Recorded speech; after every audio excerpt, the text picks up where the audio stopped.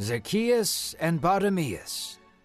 In our last story, the sting of death was thwarted when Jesus rose Lazarus from the dead. With tears in his eyes and a booming voice, Jesus called Lazarus out of the tomb and into life. Now we learn about two men who followed Jesus. One, a rich tax collector with a checkered past. The other, a blind beggar with an inability to take no for an answer. Inspired by the Gospels. Hello, I'm Pastor Jack Graham with today's episode of the Bible in a Year. In our last episode, we heard of the miraculous resurrection of Lazarus, whom Jesus commanded to rise up and walk out of the tomb, despite the fact that he had been dead for 4 days. It was an amazing show of the power of God over death, that Jesus and Jesus only can raise the dead. Today, we're going to see how Jesus encounters two different kinds of men, but he opens each of their eyes. Both men will be offered an opportunity for a new life of purpose as they follow the Lord. So let's listen to God's Word. Jesus was passing through the city of Jericho. A sea of people thrashed him about, struggling to catch a glimpse of Jesus. The crowds were becoming so many in number that one could barely even point out Jesus in the masses. Among the throng of people was a tax collector named Zacchaeus. Jesus intrigued him. He wanted to see what Jesus was doing. He wanted to hear what Jesus was saying, and he was willing to do so at all costs. He was a small man, therefore had no way of seeing Jesus unless he got creative. So as Jesus was walking, Zacchaeus ran ahead to climb a sycamore tree. He dangled below the branches and lifted himself up. Then, just as he was beginning to get a good glimpse of Jesus, he fell to the ground. A few branches cracked underneath Zacchaeus. He rolled his toes to make sure there was no damage, then he sprung back up to his feet and climbed the tree again. This time, he lost track of Jesus. The crowd was so large that Jesus seemed lost. Then a voice came from the ground below. "Zacchaeus!" the voice shouted. The tax collector darted his head in every direction, trying to pinpoint who was calling his name. "Zacchaeus!" the voice yelled again. "What are you doing up there?" He darted his eyes directly below him to see Jesus, waving up at him. "Come down from there. I need to stay at your home today." How does he know my name? Zacchaeus thought to himself. How would Jesus know who I am? Zacchaeus' attempt to climb down was clumsy and overexcited. He got his leg caught in a branch, tore a part of his robe, and got leaves stuck in his beard. However, he could not be more excited to host Jesus in his home. The small tax collector grinned cheek to cheek. As they were walking, Jesus could hear a few people grumbling and whispering. "He is a guest in the house of a sinner," they hissed to themselves. Zacchaeus could feel the judgment of others as he led Jesus to his home. Was he worthy to house Jesus? Was he a good enough man? These questions raced through his mind. Doubt and fear welled up within him, but then he remembered some of the teachings he heard from Jesus. He remembered the parable of the pearl in a field. He remembered the Sermon on the Mount. So Zacchaeus decided to take action. He stood up before Jesus and raised his cup. "My Lord," Zacchaeus declared, "I have decided to give half of my goods to the poor. And if there is anything I took by greed or defrauding, I will restore it to that person fourfold." Jesus raised his cup to Zacchaeus. "Today salvation has come to your household," Jesus said, "for the Son of God has come to seek and save those that are lost." The next day Jesus was walking into Jericho. The gates were wide and filled with vendors trying to sell things for an approaching Passover. Jesus spoke to some of the people who were walking beside him. Begging at the side of the gate was a blind man named Bartimaeus. He could hear a stirring in the crowds beside the gate and asked what the commotion was. "It is Jesus of Nazareth," the man replied.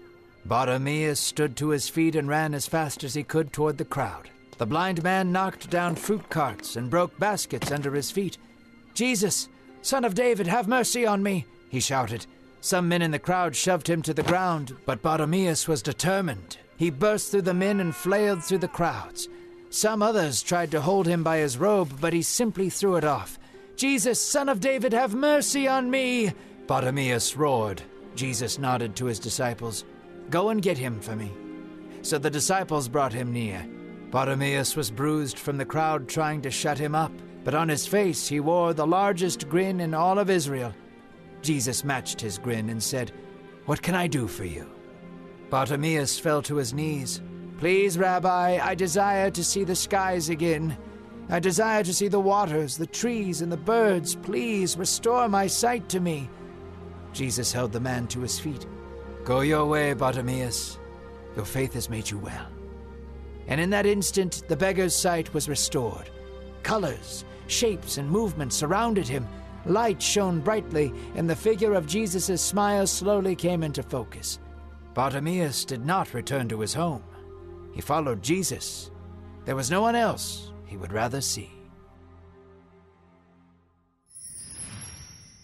Today in our story of Jesus, he is in the city of Jericho. This town is known for the great Old Testament battle in which God brought the walls down to give his people victory. But today, our reading tells not of physical walls, but of spiritual walls that come down, the walls that separate us from God and each other. First, we meet a man of small stature and even smaller regard for his community. His name, this wee little man, is Zacchaeus, and he is a hated tax collector. All tax collectors were disliked by the Jews in that day, as they were working for the oppressive Roman government, and they were taking a cut for themselves. They used to charge exorbitant taxes and skim off the top for their own personal gain. They were considered traitors and cheaters and thieves. Zacchaeus was one such man. His dishonesty and deceit made him very wealthy, but of course, he was not respected. In fact, he was hated. And yet we discover that he wanted to catch a glimpse of Jesus as he was passing through his town. But he had a big problem, and that was his little stature. And he had no friends to help him get through the crowd or see over the crowd. There was little hope that he could ever catch a glimpse of Jesus among the throngs of people who were lining the streets. It was like a parade as Jesus came through. But Zacchaeus has a plan. He climbs up the branches of a sycamore tree to get a vantage point where he can see Jesus going by. And to his great surprise, when Jesus comes his way, the Lord doesn't walk by. He looks up and calls him by name and says, "Zacchaeus, come down, for I'm going to stay at your house today."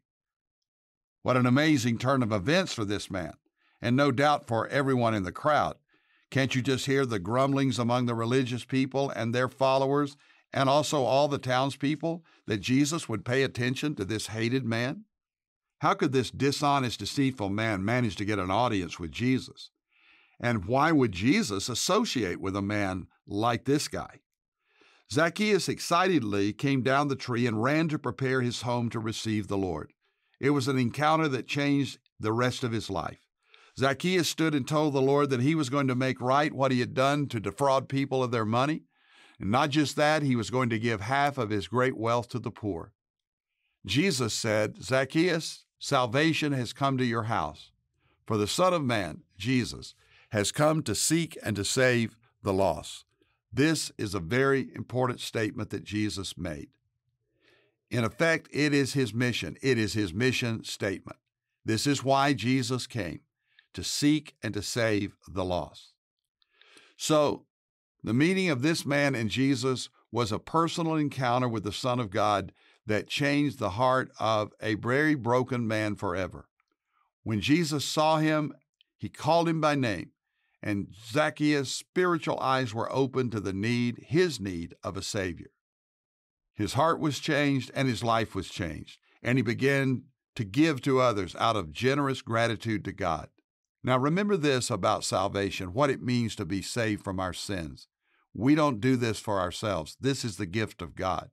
But once we become believers and followers of the Lord, our hearts and our lives are transformed.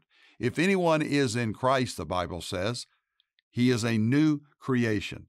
That's 2 Corinthians 5:17. And when we come to faith in Jesus, we follow him and become more like him by the power of the Holy Spirit. Next, we hear about a man named Bartimaeus who heard Jesus was coming to his town. The man sat by the roadside in darkness. He was desperate for someone to help, so he began to cry out again and again to Jesus. And those all around him tried to shut him down, shut him up, but he didn't listen. He kept saying, "Jesus, Son of David, have mercy on me."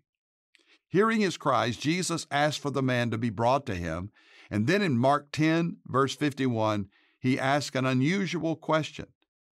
And Jesus said to him, "What do you want me to do for you?" This man was blind, so his need was obvious. But still, Jesus asked, "What do you want?" Why would he do that? Jesus wanted to know if this man was believing in him, trusting in him. God is pleased when we show faith by asking for what we need. He, of course, knows what we need before we ask. But when we ask, we are showing faith. This is what happens when we pray. We are trusting God. The blind man shows that he had faith and asked for his sight to be restored. And Jesus said, "Your faith has made you well." Just as it was with Zacchaeus, this man's response in faith brought him restoration and the healing of his eyes and the opening of his heart. His eyes were open, and so was his heart. And he began to follow Jesus then and there, and his life was transformed for the glory of God. Let's pray. Thank you, Lord, that like Zacchaeus, we were lost without you, but you found us. You called our name, and we came to you. And like that blind man Bartimaeus, we could not see you, but we believed in you. The world says, seeing is believing, but we know you say, believing is seeing. So, Lord, we look to you, and in faith we trust you and follow you with all of our hearts. In Jesus' name, amen. Thank you for listening to today's Bible in a Year podcast. I'm Jack Graham from Dallas, Texas.